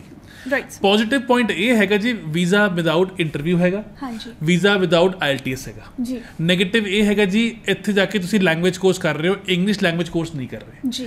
ਮੈਂ ਕਿਸੇ ਬੱਚੇ ਨੂੰ ਇਹ ਨਹੀਂ ਕਹਾਂਗਾ ਵੀ ਰਸ਼ੀਆ ਜਾਂ ਯੂਕਰੇਨ ਜਾ ਕੇ ਆਪਣੀ ਸਾਰੀ ਜ਼ਿੰਦਗੀ ਸਪੈਂਡ ਕਰੋ। ਮੇਰਾ ਸਿੰਪਲ ਜਿਹਾ ਮੋਟੋ ਹੈਗਾ ਜੀ, ਜਿਹੜਾ ਬੱਚਾ ਯੂਕਰੇਨ ਜਾਂ ਰਸ਼ੀਆ ਜਾ ਰਿਹਾ ਹੈ, ਛੋਟੇ ਜਿਹੇ ਕੋਰਸ 'ਚ ਜਾ ਰਿਹਾ ਹੈਗਾ, ਉਸ ਕੋਰਸ ਦੇ ਅੰਦਰ ਉਹਨੇ ਲੈਂਗੁਏਜ ਕੋਰਸ ਪੜ੍ਹਨਾ ਹੈਗਾ। ਲੈਂਗੁਏਜ ਕੋਰਸ ਵੀ ਹੋਏਗਾ ਰਸ਼ੀਅਨ ਲੈਂਗੁਏਜ ਦਾ। ਰਸ਼ੀਅਨ ਲੈਂਗੁਏਜ ਦਾ ਕੋਰਸ ਕਰਨ ਤੋਂ ਬਾਅਦ ਬੱਚਿਆਂ ਨੂੰ ਟਰਾਂਸਫਰ ਮਿਲ ਜਾਂਦੀ ਹੈਗੀ ਦੂਜੀ ਯੂਰਪੀਅਨ ਕੰਟਰੀਜ਼ ਦੇ ਅੰਦਰ। ਇਹ ਬਹੁਤ ਇੰਪੋਰਟੈਂਟ ਪੁਆਇੰਟ ਹੈਗਾ। ਇਹ ਸਿਰਫ ਉਹ ਸਮਝ ਸਕਦਾ ਹੈ ਜਿਹੜਾ ਬੇਸਿਕਲੀ ਉੱਥੇ ਜਾ ਕੇ ਟਰਾਂਸਫਰ ਹੋਇਆ। ਹੁੰਦਾ ਕੀ ਹੈ ਬੇਸਿਕਲੀ, ਜਦ ਤੁਸੀਂ ਰਸ਼ੀਆ ਜਾਂ ਯੂਕਰੇਨ ਜਾਓਗੇ ਤੁਹਾਨੂੰ ਵੀਜ਼ਾ ਨਹੀਂ ਮਿਲੇਗਾ, ਤੁਹਾਨੂੰ ਇੱਥੋਂ ਤਾਂ ਐਂਟਰੀ ਵੀਜ਼ਾ ਮਿਲ ਜੂਗਾ, ਪਰ ਲੈਂਡ ਕਰਦੇ ਹੀ ਤੁਹਾਨੂੰ TRP ਕਾਰਡ ਮਿਲਣਾ ਹੈ, temporary residency permit card. TRP card ਮਿਲ ਕੇ ਤੁਸੀਂ ਬੇਸਿਕਲੀ ਉੱਥੇ ਦੇ ਟੈਂਪਰਰੀ ਰੈਜ਼ੀਡੈਂਟ ਹੋ ਗਏ। ਹੁਣ 6 ਮਹੀਨੇ ਆਪਣਾ ਕੋਰਸ ਕਰਕੇ ਤੁਸੀਂ ਕਿਸੇ ਵੀ ਯੂਰਪੀਅਨ ਕੰਟਰੀ ਦੇ ਅੰਦਰ, ਸਾਡੇ ਕੋਲ ਬਹੁਤ ਸਾਰੇ ਬੱਚੇ ਹੈਗੇ ਨੇ ਜਿਹੜੇ ਉੱਥੋਂ ਟਰਾਂਸਫਰ ਹੋ ਚੁੱਕੇ ਨੇ, ਕਿਉਂਕਿ ਬੱਚਿਆਂ ਨੇ ਉੱਥੋਂ ਹੀ ਅਪਲਾਈ ਕਰਨਾ, ਇੰਡੀਆ ਨਹੀਂ ਆਉਣਾ ਹੈਗਾ। ਹੁਣ ਇੱਕ ਬੱਚਾ ਪੋਲੈਂਡ ਦੇ ਬਾਰਡਰ 'ਤੇ ਹੈਗਾ ਯੂਕਰੇਨ, ਤੁਸੀਂ ਪੋਲੈਂਡ ਦੀ ਪਾਲਿਸੀ ਪੜ੍ਹੋਗੇ ਵੀ ਜਿੰਨੀ ਵੀ ਯੂਕਰੇਨੀਅਨ ਯੂਨੀਵਰਸਿਟੀਜ਼ ਹੈਗੀਆਂ ਨੇ, ਉੱਥੇ ਜਿਹੜਾ ਬੱਚਾ ਪੜ੍ਹਦਾ ਹੈਗਾ ਉਹਨਾਂ ਨੂੰ ਟਰਾਂਸਫਰ ਪੋਸੀਬਿਲਿਟੀ ਦਿੰਦੀ ਹੈ ਪੋਲੈਂਡ ਗਵਰਨਮੈਂਟ। ਲੇਕਿਨ ਉਹ ਉਸ ਬੱਚੇ ਵਾਸਤੇ ਜਿਹੜਾ ਯੂਕਰੇਨ 'ਚ ਪੜ੍ਹ ਰਿਹਾ, ਉਹ ਯੂਕਰੇਨੀਅਨ ਸਿਟੀਜ਼ਨ ਵਾਸਤੇ ਨਹੀਂ ਹੈ। ਜੇ ਮੇਰਾ ਬੱਚਾ ਪੜ੍ਹ ਰਿਹਾ ਉੱਥੇ ਇੰਡੀਅਨ, ਤਾਂ ਉਹਨੂੰ ਵੀ ਉਹ ਆਪਸ਼ਨ ਮਿਲੇਗੀ। ਪਰ ਲੋਕਾਂ ਨੂੰ ਇਸ ਕਰਕੇ ਨਹੀਂ ਪਤਾ, ਕਿਉਂਕਿ ਹਰ ਚੀਜ਼ ਹਰ ਜਗ੍ਹਾ ਅਵੇਲੇਬਲ ਨਹੀਂ ਹੈਗੀ। ਇੰਡੀਆ ਦੇ ਅੰਦਰ ਇਸ ਮੰਚ 'ਤੇ ਅਸੀਂ ਗੱਲ ਕਰਦੇ ਹਾਂ ਇੰਡੀਆ ਤੋਂ ਬਾਹਰ ਜਾਣ ਦੀ, ਲੇਕਿਨ ਹੁਣ ਮੈਂ ਗੱਲ ਕਰ ਰਿਹਾ ਯੂਕਰੇਨ ਰਸ਼ੀਆ ਦੇ ਅੰਦਰ ਬੱਚਾ ਪਾਰਟ ਟਾਈਮ ਜੋਬ ਦੇ ਅੰਦਰ ਸਿਰਫ ਇੰਨੇ ਪੈਸੇ ਕਮਾਏਗਾ। ਜੇ ਮੈਂ ਵਰਡ ਸਿਰਫ ਕਹਿ ਰਿਹਾ ਕਿ ਆਪਣੇ ਜਿੰਨੇ ਪੈਸੇ ਲਾ ਕੇ ਆਏ ਉਨੇ ਹੀ ਕਮਾ ਸਕਦੇ ਹੋ। ਜੇ ਕੋਈ ਕਹੇ ਵੀ ਮੈਂ ਲੱਖ 2 ਲੱਖ ਰੁਪਏ ਮਹੀਨੇ ਦਾ ਕਮਾ ਲਾਂਗਾ, ਇਹ ਸਰਾਸਰ ਗਲਤ ਹੈ। ਬੱਚਾ ਇੱਥੋਂ 4-4.5 ਲੱਖ ਰੁਪਇਆ ਲਾ ਕੇ ਜਾਂਦਾ ਹੈ। ਇਹ ਪੂਰੇ ਕੋਰਸ ਦੀ ਫੀਸ ਹੈਗੀ ਜੀ, ਉਹਦੀ ਫੀਸ, ਉਹਦੀ ਟਿਕਟ ਵਗੈਰਾ ਸਭ ਮਿਲਾ ਕੇ ਇਹ ਟੋਟਲ ਖਰਚਾ ਹੈਗਾ 4 ਤੋਂ 5 ਲੱਖ ਦੇ ਅੰਦਰ। ਰਸ਼ੀਆ ਯੂਕਰੇਨ ਦੇ ਅੰਦਰ ਤੁਹਾਨੂੰ 에ਅਰ ਟਿਕਟ, ਤੁਹਾਡੀ ਟਿਊਸ਼ਨ ਫੀ, ਤੁਹਾਡੀ 3 ਮਹੀਨੇ ਦੀ ਅਕੋਮੋਡੇਸ਼ਨ, ਇਹ ਸਾਰਾ ਕੁਝ ਇਨਕਲੂਡ ਹੁੰਦਾ ਹੈਗਾ। ਪੈਸੇ ਵੀ ਤੁਸੀਂ ਆਫਟਰ ਵੀਜ਼ਾ ਪੇ ਕਰਨੇ ਹੁੰਦੇ ਨੇ। ਲੇਕਿਨ ਇਹ ਬੱਚੇ ਜਿਹੜੇ ਉੱਥੇ ਜਾ ਰਹੇ ਨੇ, ਇਹਨਾਂ ਬੱਚਿਆਂ ਦੇ ਇਹਦਾ ਫਿਊਚਰ ਕੀ ਹੈ? ਫਿਊਚਰ ਇਹ ਹੈਗਾ ਜੀ ਲੈਂਗੁਏਜ ਕੋਰਸ ਕਰੋ, ਲੈਂਗੁਏਜ ਕੋਰਸ ਕਰਕੇ ਦੂਜੀ ਕੰਟਰੀ ਦੇ ਅੰਦਰ ਅਪਲਾਈ ਕਰੋ ਉੱਥੋਂ, ਕਿਉਂਕਿ ਵੀਜ਼ਾ ਈਜ਼ੀ ਹੈਗਾ, ਕਿਉਂਕਿ ਇੱਥੋਂ ਇਹ ਬੱਚੇ ਵੀਜ਼ਾ ਲੈਣ ਜਾਣਗੇ। ਹੁਣ ਐਗਜ਼ਾਮਪਲ ਇਹਨਾਂ, ਜਿਹੜਾ ਬੱਚਾ ਬੇਸਿਕਲੀ ਕਿਸੇ ਵੀ ਜਗ੍ਹਾ ਕਿਸੇ ਵੀ ਪਿੰਡ ਤੋਂ ਆ ਰਿਹਾ ਹੈ, ਉਹਦੀ ਇੰਗਲਿਸ਼ ਬਹੁਤ ਮਾੜੀ ਹੈ ਜੀ, 4 ਬੈਂਡ 4.5 ਬੈਂਡ ਦੀ, ਮੈਂ ਉਹਨੂੰ ਲਿਥੂਨੀਆ 'ਚ ਕਰਾ ਦੇਣਾ ਐਡਮਿਸ਼ਨ, ਬਿਨਾਂ ਆਇਲਟਸ ਤੋਂ ਹੁੰਦਾ। ਸਾਰੇ ਜਾਣਦੇ ਨੇ Hungary, check republic, Lithuania, Poland ਸਾਰੇ ਬਿਨਾਂ ਆਇਲਟਸ ਹੈਗੇ, ਲੇਕਿਨ ਉਹਦਾ ਵੀਜ਼ਾ ਤਾਂ ਕਦੇ ਆਉਣਾ ਹੀ ਨਹੀਂ। ਜੇ ਉਹਦਾ ਵੀਜ਼ਾ ਨਹੀਂ ਆਉਣਾ ਬੇਸਿਕਲੀ, ਫਿਰ ਮੈਂ ਉਹਨੂੰ ਅਪਲਾਈ ਕਿੱਦਾਂ ਕਰਦਾ? ਅਸੀਂ as a company Indo Europe ਨਹੀਂ ਅਪਲਾਈ ਕਰਦੇ, ਕਿਉਂਕਿ ਸਾਡੀ ਹੈਗੀ, ਅਸੀਂ ਰਿਪਰੈਜ਼ੈਂਟੇਸ਼ਨ ਕੀਤੀ ਹੋਈ ਹੈ ਸਾਰੀ ਐਮਬੈਸੀਜ਼ ਦੇ ਅੰਦਰ। ਸਾਡੇ ਕੋਲ ਦਿੱਲੀ ਆਫਿਸ ਹੈਗਾ, ਅਸੀਂ ਦਿੱਲੀ ਬੈਠਦੇ ਹਾਂ, ਅਸੀਂ ਦਿੱਲੀ ਤੋਂ ਸਾਰੀ ਫਾਈਲ ਲੌਂਚ ਕਰਦੇ ਹਾਂ। ਸਾਰੀ ਐਮਬੈਸੀ ਨੂੰ ਪਤਾ ਵੀ ਅਸੀਂ ਕਿਹੜੀ ਕੰਪਨੀ ਹੈ, ਕਿਸ ਯੂਨੀਵਰਸਿਟੀ 'ਚ ਕੰਮ ਕਰਦੇ ਹਾਂ। ਜਦ ਇਹੋ ਜਿਹੇ ਬੱਚੇ ਅਸੀਂ ਲਾਈਨ 'ਚ ਲਗਾਉਂਦੇ ਹਾਂ ਵੀਜ਼ਾ ਕਾਊਂਟਰ ਦੀ, ਤੇ ਆਟੋਮੈਟਿਕਲੀ ਬੱਚੇ ਨੇ ਦੱਸਣਾ ਵੀ ਮੈਨੂੰ ਫਲਾਣੇ ਏਜੰਟ ਨੇ ਕੀਤਾ, ਉਹ ਸਾਨੂੰ ਬਲੈਕਲਿਸਟ ਕਰਨਗੇ ਪਹਿਲਾਂ। ਬੱਚੇ ਦਾ ਵੀਜ਼ਾ ਬਾਅਦ 'ਚ ਰਿਫਿਊਜ਼ ਹੋਏਗਾ, ਸਾਡਾ ਬਲੈਕਲਿਸਟਿੰਗ ਪਹਿਲਾਂ ਹੋਏਗੀ। ਇਸ ਕਰਕੇ ਅਸੀਂ ਜਿਹੜੇ ਬੱਚੇ ਇੰਗਲਿਸ਼ ਬਿਲਕੁਲ ਨਹੀਂ ਬੋਲਦੇ, ਉਹਨਾਂ ਨੂੰ ਅਸੀਂ ਕਦੇ ਵੀ ਰਿਕਮੈਂਡ ਨਹੀਂ ਕਰਦੇ ਵੀ ਤੁਸੀਂ ਸ਼ੈਂਗਨ ਵੀਜ਼ਾ ਅਪਲਾਈ ਡਾਇਰੈਕਟਲੀ ਕਰੋ, ਕਿਉਂਕਿ ਉਹ ਉਹਨਾਂ ਦੇ ਵਾਸਤੇ ਚੰਗਾ ਨਹੀਂ ਹੈ। ਕਿਉਂਕਿ ਜਿੱਦਾਂ ਹੀ ਤੁਸੀਂ ਅਪਲਾਈ ਕਰੋਗੇ ਤੁਹਾਡਾ ਵੀਜ਼ਾ ਰਿਜੈਕਟ ਹੋ ਜਾਏਗਾ, ਸਿਰਫ ਇਹ ਕਰਕੇ ਵੀ ਤੁਹਾਡੀ ਇੰਟੈਂਸ਼ਨ ਕਲੀਅਰ ਨਹੀਂ ਹੈਗੀ, ਦ medium of communication was very poor. ਇਹ ਬੇਸਿਕ ਰੀਜ਼ਨ ਹੈਗੇ ਨੇ। ਲੇਕਿਨ ਕਾਫੀ ਏਜੰਟ ਤੁਹਾਡੇ ਕੋਲੋਂ ਅਪਲਾਈ ਕਰਾਉਣ ਦੇ ਹੀ ਪੈਸੇ ਲੈ ਲੈਂਦੇ ਨੇ, ਵੀਜ਼ਾ ਆਏ ਚ ਨਾ ਆਏ ਜੀ। ਤੇ ਇਸ ਕਰਕੇ ਇਹਨਾਂ ਕੰਟਰੀਆਂ 'ਚ, ਰਸ਼ੀਆ, ਯੂਕਰੇਨ 'ਚ ਬੱਚੇ ਨੂੰ ਬੈਨੀਫਿਟ ਇਹ ਹੈਗਾ ਵੀ ਫੰਡ ਜਿਹੜਾ ਹੈਗਾ ਉਹ 3.5-4 ਲੱਖ ਰੁਪਏ ਸ਼ੋਅ ਕਰਨਾ ਹੈ, 1 ਡੇ ਓਲਡ ਸ਼ੋਅ ਕਰਨਾ ਹੁੰਦਾ ਹੈ। ਦੂਜੀ ਚੀਜ਼ ਆ ਜਾਂਦੀ ਹੈ, ਬੱਚਿਆਂ ਨੇ ਬੇਸਿਕਲੀ ਵੀਜ਼ਾ ਲੱਗਣ ਤੋਂ ਬਾਅਦ ਆਪਣੀ ਜਿਹੜੀ ਸਾਰੀ ਪੇਮੈਂਟ ਹੈਗੀ ਉਹ ਵੀਜ਼ਾ ਲੱਗਣ ਤੋਂ ਬਾਅਦ ਕਰਨੀ ਹੁੰਦੀ ਹੈ। ਬੱਚਾ ਅਪਰੋਕਸੀਮੇਟਲੀ 15 ਤੋਂ ਲੈ ਕੇ 20,000 ਰੁਪਏ ਸਿਰਫ ਪਹਿਲਾਂ ਐਡਵਾਂਸ ਪੇ ਕਰਦਾ ਹੈ। 15-20,000 ਵੀ ਕਿਉਂ ਕਰਦੇ, ਮੈਂ ਉਹ ਵੀ ਦੱਸ ਦਿੰਦਾ, ਕਿਉਂਕਿ ਬੱਚੇ ਆਫਿਸ 'ਚ ਕਹਿੰਦੇ ਨੇ ਵੀ ਸਰ ਟੀਵੀ ਤੇ ਕੁਝ ਹੋਰ ਕਹਿੰਦੇ ਨੇ, ਬਾਅਦ 'ਚ ਹੋਰ ਕੁਝ, ਤੇ ਇਹ ਵੀ ਕਲੀਅਰ ਕਰ 20-25,000 ਤੁਸੀਂ ਪੇ ਕਰ ਰਹੇ ਹੋ ਆਪਣੀ ਯੂਨੀਵਰਸਿਟੀ ਦੀ ਐਪਲੀਕੇਸ਼ਨ ਫੀ, ਐਮਬੈਸੀ ਦੀ ਫੀ, VFS ਦੀ ਫੀ, ਜਿਹਦੀ ਪਰਚੀ ਕੱਟੇ ਬਗੈਰ ਫਾਈਲ ਅੰਦਰ ਨਹੀਂ ਜਾਏਗੀ। ਮੈਂ ਯੂਨੀਵਰਸਿਟੀ ਦੀ ਫੀਸ ਆਫਟਰ ਵੀਜ਼ਾ ਪੇ ਕਰਵਾ ਸਕਦਾ, ਮੈਂ ਆਪਣੀ ਫੀਸ ਆਫਟਰ ਵੀਜ਼ਾ ਲੈ ਸਕਦਾ, ਮੈਂ ਟਿਕਟ ਵੀ ਆਫਟਰ ਵੀਜ਼ਾ ਕਰਾ ਸਕਦਾ, ਪਰ ਮੈਂ VFS ਨੂੰ ਮਨਾ ਨਹੀਂ ਕਰ ਸਕਦਾ। ਇਸ ਕਰਕੇ ਕਈ ਏਜੰਸੀਜ਼ ਕੀ ਕਰਦੇ ਨੇ, ਉਹ ਬੱਚੇ ਨੂੰ ਕਹਿੰਦੇ ਨੇ ਵੀ ਤੁਹਾਨੂੰ ਅਸੀਂ ਸਾਰੇ ਪੈਸੇ ਬਾਅਦ 'ਚ ਲਵਾਂਗੇ। ਲੇਕਿਨ ਜਦ ਬੱਚਾ ਆਫਿਸ ਜਾਂਦਾ ਹੈਗਾ ਤੇ ਬੱਚੇ ਨੂੰ ਕੁਝ ਹੋਰ ਦੱਸਿਆ ਜਾਂਦਾ ਹੈ, ਬੱਚਾ ਕਨਫਿਊਜ਼ ਹੈਗਾ ਵੀ ਪਹਿਲਾਂ ਕੁਝ ਹੋਰ ਕਿਹਾ ਸੀ, ਹੁਣ ਕੁਝ ਹੋਰ ਕਹਿ ਰਹੇ ਨੇ। ਇਸ ਕਰਕੇ ਇਹਨਾਂ ਗੱਲਾਂ ਦਾ ਕਲੀਅਰ ਕਰਨਾ ਬਹੁਤ ਜ਼ਰੂਰੀ ਹੈ, ਕਿਉਂਕਿ ਜਦ ਤੱਕ ਕੰਸਲਟੈਂਟ ਤੇ ਸਟੂਡੈਂਟ ਦੇ ਵਿੱਚ ਗ੍ਰੇ ਏਰੀਆ ਰਹੇਗਾ ਨਾ, ਹਮੇਸ਼ਾ ਪ੍ਰੋਬਲਮ ਆਉਣਗੀਆਂ। ਬੱਚੇ ਨੇ ਬੇਸਿਕਲੀ ਜੋ ਵੀ ਪੇਮੈਂਟ ਕਰਨੀ ਹੈ ਉਹ ਆਫਟਰ ਵੀਜ਼ਾ ਕਰਨੀ ਹੈਗੀ 25,000 ਤੋਂ ਅਲੱਗ। ਤੇ ਜੇਕਰ ਬੇਸਿਕਲੀ ਕਿਸੇ ਬੱਚੇ ਦਾ ਵੀਜ਼ਾ ਰਿਫਿਊਜ਼ ਹੋ ਜਾਂਦਾ ਬੇਸਿਕਲੀ, ਤਾਂ ਵੀ 25,000 ਅਸੀਂ ਉਹਨੂੰ ਰਿਫੰਡੇਬਲ ਕਰ ਰਹੇ ਹੈਗੇ। ਇਹ ਸਪੈਸੀਫਿਕਲੀ ਇਸ ਪਰਟੀਕੂਲਰ ਇਨਟੇਕ ਵਾਸਤੇ ਹੈਗਾ। ਜਿਹੜਾ ਬੱਚਾ ਇਸ ਇਨਟੇਕ ਦੇ ਅੰਦਰ ਸਤੰਬਰ 'ਚ ਅਪਲਾਈ ਕਰਦਾ ਹੈ, ਜਾਂ ਯੂਕਰੇਨ ਅਪਲਾਈ ਕਰ ਰਹੇ ਹੋ ਜਾਂ ਰਸ਼ੀਆ ਅਪਲਾਈ ਕਰ ਰਹੇ ਹੋ, ਮੈਂ ਫਿਰ ਕਲੀਅਰ ਕਰ ਰਿਹਾ ਜੀ, ਯੂਕਰੇਨ ਤੇ ਰਸ਼ੀਆ ਵਾਸਤੇ ਸਿਰਫ ਹੈਗੀ ਆਪਸ਼ਨ, ਤੁਸੀਂ ਜੋ ਵੀ 25,000 ਐਡਵਾਂਸ ਪੇ ਕਰੋਗੇ ਉਹ ਤੁਹਾਡਾ ਫੁੱਲੀ ਰਿਫੰਡੇਬਲ ਹੋਏਗਾ ਇਨ ਕੇਸ ਤੁਹਾਡਾ ਵੀਜ਼ਾ ਨਹੀਂ ਲੱਗਦਾ ਤਾਂ। ਸੈਕਿੰਡ ਥਿੰਗ, ਬੱਚੇ ਨੇ ਜਦ ਰਸ਼ੀਆ ਯੂਕਰੇਨ ਜਾਣਾ ਹੈ, ਉੱਥੇ ਜਾ ਕੇ ਹੁਣ ਬੱਚੇ ਦੀ ਵੀਜ਼ਾ ਲੱਗ ਗਿਆ। ਕਾਫੀ ਏਜੰਸੀਜ਼ ਕੀ ਕਰਦੇ ਨੇ, ਰਸ਼ੀਆ ਯੂਕਰੇਨ ਦੇ ਵੀਜ਼ੇ ਅੱਜ ਦੇਰੀ ਮਾਰਕੀਟ 'ਚ, ਲੇਕਿਨ ਕਿਤੇ ਨਾ ਕਿਤੇ ਬੱਚਾ ਲੈਂਡ ਕਰਦਾ, ਲੈਂਡ ਕਰਨ ਤੋਂ ਬੱਚੇ ਕਹਿੰਦੇ ਵੀ ਉੱਥੇ ਲੈਂਗੁਏਜ ਦੀ ਬੜੀ ਪ੍ਰੋਬਲਮ ਹੈ। ਬਿਲਕੁਲ ਸੱਚ ਹੈ ਜੀ, ਪ੍ਰੋਬਲਮ ਹੈਗੀ। ਤੁਹਾਨੂੰ ਲੋਕਲ ਲੈਂਗੁਏਜ ਸਿੱਖਣ ਵਾਸਤੇ ਅਸੀਂ ਭੇਜ ਰਹੇ ਹਾਂ, ਤਾਂ ਬੇਸਿਕਲੀ ਤੁਹਾਨੂੰ ਏਅਰਪੋਰਟ 'ਤੇ ਪਿਕ ਕਰਨ ਵੀ ਸਾਡੀ ਆਫਿਸ ਦੇ ਰਿਪਰੈਜ਼ੈਂਟੇਟਿਵ ਨੇ ਆਉਣਾ ਹੈ, ਉਹਨੇ ਤੁਹਾਨੂੰ ਪਿਕ ਕਰਨਾ ਹੈ, ਲੈ ਕੇ ਜਾਣਾ ਹੈ, ਤੁਹਾਨੂੰ ਤੁਹਾਡਾ ਘਰ ਦਿਖਾਉਣਾ, ਤੁਹਾਨੂੰ ਚਾਬੀ ਦੇਣੀ ਹੈ, ਤੁਹਾਨੂੰ ਬੇਸਿਕ ਸ਼ਾਪਿੰਗ ਕਿੱਥੇ ਕਰਨੀ ਉਹ ਦਿਖਾਉਣਾ ਹੈ, ਜਿਹੜੀ ਵੀ ਬੇਸਿਕ ਪੇਪਰ ਵਰਕ ਹੋਏਗਾ ਉਹ ਸਾਰਾ ਅਸੀਂ ਆਪ ਕਰਾ ਕੇ ਦੇਵਾਂਗੇ। ਹੁਣ ਇਹ ਜਿਹੜਾ ਬੈਨੀਫਿਟ ਸੀਗਾ ਨਾ ਬੱਚੇ ਨੂੰ, ਕਈ ਬੱਚੇ ਆਉਂਦੇ ਨੇ ਕਹਿੰਦੇ ਸਰ ਸਾਨੂੰ ਖਰਚਾ ਕੋਈ 3.5-4 ਲੱਖ ਦੀ ਖਰਚੇ 'ਚ ਭੇਜ ਰਿਹਾ, ਤੁਸੀਂ 4-5 ਲੱਖ ਖਰਚੇ 'ਚ ਭੇਜ ਰਹੇ ਹੋ। ਕਿਤੇ ਨਾ ਕਿਤੇ ਇਹ ਜਿਹੜੀ ਬੇਸਿਕ ਸਰਵਿਸਿਜ਼ ਹੈਗੀਆਂ ਨੇ, ਉੱਥੇ ਜਾਣ ਤੋਂ ਬਾਅਦ ਬੱਚਾ 2 ਰੁਪਏ ਦੀ ਚੀਜ਼ ਨੂੰ 20 ਰੁਪਏ 'ਚ ਲੈ ਰਿਹਾ, ਇਹਦੀ ਜ਼ਿੰਮੇਦਾਰ ਕੌਣ ਹੋਏਗਾ? ਜੀ ਸਰ। ਅੱਜ ਰਸ਼ੀਆ ਯੂਕਰੇਨ ਦੇ ਅੰਦਰ ਅਕੋਮੋਡੇਸ਼ਨ ਸਿਰਫ 2,500-3 ਹਜ਼ਾਰ ਰੁਪਏ 'ਚ ਮਿਲ ਜਾਂਦੀ ਮਹੀਨੇ ਦੀ। ਲੇਕਿਨ ਉਹੀ ਬੱਚਾ ਜਦ ਕਿਸੇ ਹੋਰ ਥਾਂ ਤੋਂ ਜਾਂਦਾ, ਮੈਂ ਦੇਖਿਆ ਹੈ, ਉਹ ਉਹਦੇ 25 ਤੋਂ 30 ਹਜ਼ਾਰ ਰੁਪਏ ਪੇ ਕਰਦਾ ਮਹੀਨੇ ਦਾ, ਉਹ ਐਡਵਾਂਸ ਪੇ ਕਰਕੇ ਆਇਆ ਹੁੰਦਾ ਹੈ। ਤੇ ਹੁੰਦਾ ਕੀ ਹੈ, ਬੱਚੇ ਨੂੰ ਕੀ ਕੀਤਾ, ਦਿਖਾਤਾ ਵੀ 3 ਲੱਖ ਦੀ ਕਾਸਟ ਹੈਗੀ, ਤੇ ਉਹਨੂੰ ਬੇਸਿਕਲੀ 25,000 ਦੇ ਹਿਸਾਬ ਨਾਲ 2 ਲੱਖ ਰੁਪਏ ਸਿਰਫ ਅਕੋਮੋਡੇਸ਼ਨ ਦਾ ਲੈ ਲਿਆ, ਜਦਕਿ ਅਕੋਮੋਡੇਸ਼ਨ ਸਿਰਫ 2,000 ਰੁਪਏ ਦੀ ਸੀਗੀ। 23,000 ਰੁਪਇਆ ਪਰ ਮਹੀਨੇ ਚੋਟ ਬੱਚੇ ਨੂੰ ਪੈਂਦੀ ਹੈ। ਹੁਣ ਇਸ ਗੱਲ ਨੂੰ ਆ ਕੇ ਬੱਚਾ ਕਹਿੰਦਾ ਵੀ ਬੇਸਿਕਲੀ ਮੈਨੂੰ ਚੀਟਿੰਗ ਹੋਈ ਮੇਰੇ ਨਾਲ। ਠੀਕ ਹੈ ਜੀ ਸਰ, ਇਹਦੇ ਪਿੱਛੇ ਰੀਜ਼ਨ ਕੀ ਹੈ ਕਿ ਅਵੇਅਰਨੈਸ ਨਹੀਂ ਹੈ ਬੱਚਿਆਂ ਨੂੰ, ਜਾਂ ਮਿਸ ਗਾਈਡੈਂਸ, ਮਿਸਲੀਡ ਜ਼ਿਆਦਾ ਕਰਦੇ ਨੇ ਬੱਚਿਆਂ ਨੂੰ? ਮੈਮ ਦੇਖੋ, ਦੋਨੋਂ ਚੀਜ਼ਾਂ ਹੈਗੀਆਂ ਨੇ। ਠੀਕ ਹੈ, ਹੁਣ ਜਿਸ ਤਰ੍ਹਾਂ ਅਸੀਂ ਗੱਲ ਖੁੱਲ੍ਹ ਕੇ ਕਰ ਰਹੇ ਹਾਂ ਵੀ ਕਿੱਥੇ ਕਿੱਥੇ ਬੱਚੇ ਠੱਗੀ ਵੱਜਦੀ ਹੈਗੀ ਬੇਸਿਕਲੀ, ਤੇ ਇਹ ਬੇਸਿਕਲੀ ਜਿਹੜਾ ਬੱਚਾ ਹੈਗਾ, ਬੱਚੇ ਨੂੰ ਇਹ ਦੇਖਣਾ ਪਏਗਾ ਵੀ ਮੈਂ ਕਿਸ ਕੰਪਨੀ ਕੋਲ ਜਾ ਰਿਹਾ। ਮੇਰੀ ਕੰਪਨੀ ਦਾ ਰੈਪੂਟੇਸ਼ਨ ਮਾਰਕੀਟ 'ਚ ਕੀ ਹੈਗੀ। ਕੰਪਨੀ ਮੈਨੂੰ ਜੇ 25,000 ਆਫਿਸ ਕਰ ਰਹੀ ਹੈ ਵੀਜ਼ਾ ਰਿਫਿਊਜ਼ਲ 'ਤੇ, ਤਾਂ ਕੰਪਨੀ ਦਾ ਇੰਟੈਂਸ਼ਨ ਕੀ, ਇਹ ਬੇਸਿਕਲੀ ਬੱਚੇ ਬਿੱਲ ਤੋਂ ਪੇ ਕਰਦੇ ਨੇ, ਬੱਚੇ ਕੋਈ ਕੈਸ਼ ਪੇਮੈਂਟ ਨਹੀਂ ਕਰਦੇ ਸਾਨੂੰ। ਪਰ ਕਹਿਣ ਦਾ ਮਤਲਬ ਇਹ ਹੈਗਾ ਵੀ ਬੇਸਿਕਲੀ ਬੱਚੇ ਨੂੰ ਵੀ ਇਹ ਦੇਖਣਾ ਹੈ ਵੀ ਤੁਹਾਡਾ ਖਰਚਾ ਕਿੱਥੇ ਹੋ ਰਿਹਾ ਹੈ, ਕਿਉਂ ਹੋ ਰਿਹਾ ਹੈ, ਕੀ ਇਨਕਲੂਡ ਹੈਗਾ। ਸਿਰਫ ਇਹ ਦਿਖਾ ਕੇ ਵੀ 3 ਲੱਖ 'ਚ ਅਸੀਂ ਤੁਹਾਨੂੰ ਵੀਜ਼ਾ ਦੇ ਦਾਂਗੇ, ਤੁਹਾਡੀ ਫੀਸ ਇਨਕਲੂਡ ਹੈਗੀ, ਠੀਕ ਹੈ ਜੀ। 에ਅਰਪੋਰਟ ਦੇ ਅਲੱਗ ਚਾਰजेस, ਉੱਥੇ ਪਹੁੰਚ ਕੇ ਤੁਹਾਨੂੰ ਜਿਹੜੀ ਅਕੋਮੋਡੇਸ਼ਨ ਦੱਸਿਆ ਵੀ 25,000 ਰੁਪਏ, 2,000 ਦੀ ਅਕੋਮੋਡੇਸ਼ਨ ਨੂੰ 25,000 ਬਣਾਤਾ ਪੋਸਟ ਲੈਂਡਿੰਗ ਸਰਵਿਸ 'ਚ। ਹੁਣ ਬੱਚੇ ਨੂੰ ਕੀ ਪਤਾ ਉੱਥੇ ਕਿੱਥੇ ਜਾਣਾ, ਬੱਚੇ ਕਹੇਗਾ 25,000 ਰੁਪਏ ਦੀ ਹੋਏਗੀ ਅਕੋਮੋਡੇਸ਼ਨ। ਜਦ ਬੱਚਾ ਅੰਦਰ ਜਾਂਦਾ ਹੈ, ਬਾਕੀ ਸਟੂਡੈਂਟ ਗੱਲ ਕਰਦਾ ਵੀ ਮੈਂ ਉਹ 2,000 ਦੇ ਰਹੇ ਨੇ, ਮੈਂ 25 ਦੇ ਰਿਹਾ, ਬੱਚਾ ਫਸ ਗਿਆ। ਕਿਉਂਕਿ ਬੱਚਾ ਪਹਿਲਾਂ ਦੇ ਕੇ ਆਇਆ ਅਕੋਮੋਡੇਸ਼ਨ ਦੇ ਪੈਸੇ ਇੰਡੀਆ ਦੇ ਕੇ ਆਇਆ, ਉਹ ਬੱਚੇ ਨੂੰ ਖਰਚਾ ਹੋਰ ਪੈ ਗਿਆ। ਇਸ ਕਰਕੇ ਸਟੂਡੈਂਟ, ਜੇਕਰ ਤੁਹਾਡੀ ਇੰਗਲਿਸ਼ ਵੀਕ ਹੈਗੀ, ਮੈਂ ਫਿਰ ਕਹਾਂਗਾ ਜੀ ਇਹ ਰਸ਼ੀਆ ਯੂਕਰੇਨ ਸਿਰਫ ਉਹਨਾਂ ਬੱਚਿਆਂ ਵਾਸਤੇ ਜਿਨ੍ਹਾਂ ਦੀ ਇੰਗਲਿਸ਼ ਵੀਕ ਹੈਗੀ। ਜਿਹੜੇ ਬੱਚੇ ਇੰਗਲਿਸ਼ ਬੋਲ ਸਕਦੇ ਨੇ ਉਹਨਾਂ ਦੇ ਵਾਸਤੇ ਬਹੁਤ ਸਾਰੀ ਕੰਟਰੀਜ਼ ਹੈਗੀਆਂ ਨੇ, ਲਾਟਵੀਆ ਹੈਗਾ, ਲਿਥੂਨੀਆ ਹੈਗਾ, ਐਸਟੋਨੀਆ, ਹੰਗਰੀ, ਪੋਲੈਂਡ, ਇਹ ਸਾਰੀ ਕੰਟਰੀਜ਼ ਹੈਗੀਆਂ ਨੇ ਜਿੱਥੇ ਤੁਹਾਨੂੰ ਬਿਨਾਂ ਆਇਲਟ ਜਾ ਸਕਦੇ ਹੋ, ਬਟ ਇੰਗਲਿਸ਼ ਬੋਲਣੀ ਪੈਣੀ ਹੈ। ਜਿਹੜੇ ਇੰਗਲਿਸ਼ ਨਹੀਂ ਬੋਲ ਸਕਦੇ ਹੋ, ਇਨ ਦੈਟ ਪਰਟੀਕੂਲਰ ਕੇਸ ਤੁਹਾਨੂੰ ਅਸੀਂ ਰਸ਼ੀਆ ਅਤੇ ਯੂਕਰੇਨ ਦੇ ਅੰਦਰ ਲੈਂਗੁਏਜ ਕੋਰਸ ਦੇ ਸਕਦੇ ਹਾਂ। ਇਹਦੇ ਅੰਦਰ ਬੈਨੀਫਿਟ ਕੀ ਹੋ ਰਿਹਾ ਉਹ ਬੜਾ ਇੰਪੋਰਟੈਂਟ ਹੈ ਜੀ। 6 ਮਹੀਨੇ ਬਾਅਦ ਉਹੀ ਸਾਡੇ ਕੋਲ ਬੱਚੇ ਹੈਗੇ ਨੇ। ਮੈਂ ਇਨਫੈਕਟ ਇੱਕ ਸਟੂਡੈਂਟ ਦੀ ਸਟੋਰੀ ਕਵਰ ਕਰਨ ਲੱਗਿਆ। ਮੈਂ ਤੁਹਾਨੂੰ ਕੱਲ੍ਹ ਦੀ ਗੱਲ ਹੈਗੀ, ਮੈਂ ਸਟੂਡੈਂਟ ਨੂੰ ਮਿਲਿਆ ਹੈਗਾ, ਇਹਦਾ ਵੀਜ਼ਾ ਅਸੀਂ ਕਰਾ ਕੇ ਦਿੱਤਾ ਹੈ, ਇਹਨੂੰ ਅਸੀਂ ਵੀਜ਼ਾ ਕਰਾ ਕੇ ਦਿੱਤਾ ਹੈ, ਐਸੇ ਇਨਟੇਕ ਦਾ ਕਰਾ ਕੇ ਦਿੱਤਾ ਹੈਗਾ ਜੀ। ਇਹ ਬੱਚਾ ਲਿਥੂਨੀਆ ਜਾ ਰਿਹਾ ਹੈਗਾ ਅਤੇ ਇਸ ਬੱਚੇ ਨੂੰ ਬੇਸਿਕਲੀ ਅਸੀਂ ਵੀਜ਼ਾ ਕਰਾ ਕੇ ਦਿੱਤਾ ਹੈ ਕਿਉਂਕਿ ਇਹ ਬੱਚਾ ਅਸੀਂ ਪਹਿਲਾਂ ਭੇਜਿਆ ਸੀ ਨਾਰਦਰਨ ਸਾਈਪਰਸ ਜੀ। ਅਸੀਂ ਨਾਰਦਰਨ ਸਾਈਪਰਸ ਭੇਜਿਆ ਸੀ ਕਿਉਂਕਿ ਬੱਚੇ ਦੀ ਇੰਗਲਿਸ਼ ਬੜੀ ਵੀਕ ਸੀਗੀ। ਅਸੀਂ ਇੰਗਲਿਸ਼ ਵੀਕ ਕਰਨ ਵਾਸਤੇ ਉਹਨੂੰ ਕਿਹਾ ਵੀ ਉੱਥੇ ਜਾ ਕੇ ਆਪਣੀ ਇੰਗਲਿਸ਼ ਠੀਕ ਕਰ ਲੈ ਅਤੇ ਅਸੀਂ ਤੈਨੂੰ ਉੱਥੋਂ ਟ੍ਰਾਂਸਫਰ ਕਰ ਦਾਂਗੇ।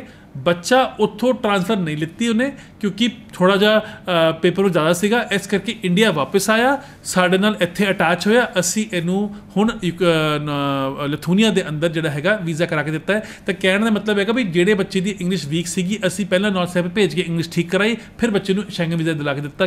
ਉਹਦੇ 'ਚ ਕੋਈ ਪ੍ਰੋਬਲਮ ਨਹੀਂ ਹੈ ਬੱਚੇ ਨੂੰ, ਕੋਈ ਪ੍ਰੋਬਲਮ ਨਹੀਂ ਬੱਚੇ ਨੂੰ ਕੋਈ ਪ੍ਰੋਬਲਮ ਨਹੀਂ ਆ ਰਹੀ ਕਿਉਂਕਿ ਦੇਖੋ ਜੀ ਬੱਚੇ ਦਾ ਕੌਨਫੀਡੈਂਸ, ਬੱਚੇ ਦੀ ਇੰਗਲਿਸ਼, ਦੋਨੋਂ ਚੀਜ਼ਾਂ ਇੰਪਰੂਵ ਹੋ ਗਈ। ਬਿਲਕੁਲ ਸਰ। ਅਤੇ ਫੀਡਬੈਕ ਕੀ ਮਿਲਦਾ ਸਰ ਜਦੋਂ ਬੱਚਿਆਂ ਨੂੰ ਤੁਸੀਂ ਉੱਥੇ ਭੇਜਦੇ ਹੋ? ਰੁਝਾਨ ਜ਼ਿਆਦਾ ਆਪਾਂ ਦੇਖਦੇ ਹਾਂ ਕਿ ਕੈਨੇਡਾ, ਆਸਟ੍ਰੇਲੀਆ ਨੂੰ ਲੈ ਕੇ, UK ਨੂੰ ਲੈ ਕੇ ਬੱਚੇ ਜ਼ਿਆਦਾਤਰ ਕ੍ਰੇਜ਼ੀ ਨੇ ਕਿ ਉੱਧਰ ਸੈਟਲ ਹੋਣਾ।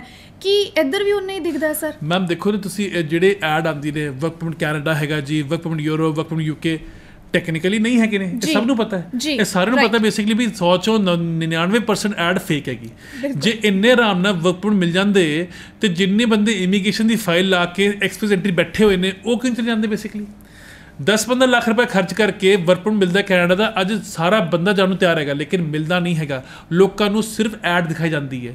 ਹੁਣ ਉਹ ਬੱਚਾ ਜਿਹੜਾ ਮੈਂ ਰਸ਼ੀਆ ਅਤੇ ਯੂਕਰੇਨ ਨੂੰ ਕਹਿ ਰਿਹਾ ਵੀ ਉਹਨੂੰ ਜਾਣਾ ਚਾਹੀਦਾ ਹੈ, ਜੇ ਉਹ ਬੱਚਾ ਉਹ ਐਡ ਦੇਖਦਾ ਹੈ, ਪੈਸੇ ਲਗਾਉਂਦਾ ਹੈ, ਪਰ ਉਹ ਤਾਂ ਕੰਮ ਕਦੇ ਹੋਣਾ ਹੀ ਨਹੀਂ ਨਾ। ਉਹ ਤਾਂ ਡਰੀਮ ਵੇਚਦਾ ਤੁਸੀਂ ਕਿਸੇ ਨੂੰ, ਉਹ ਡਰੀਮ ਵੇਚਦਾ ਪਰ ਉਹ ਰਿਐਲਿਟੀ ਹੈ ਹੀ ਨਹੀਂ।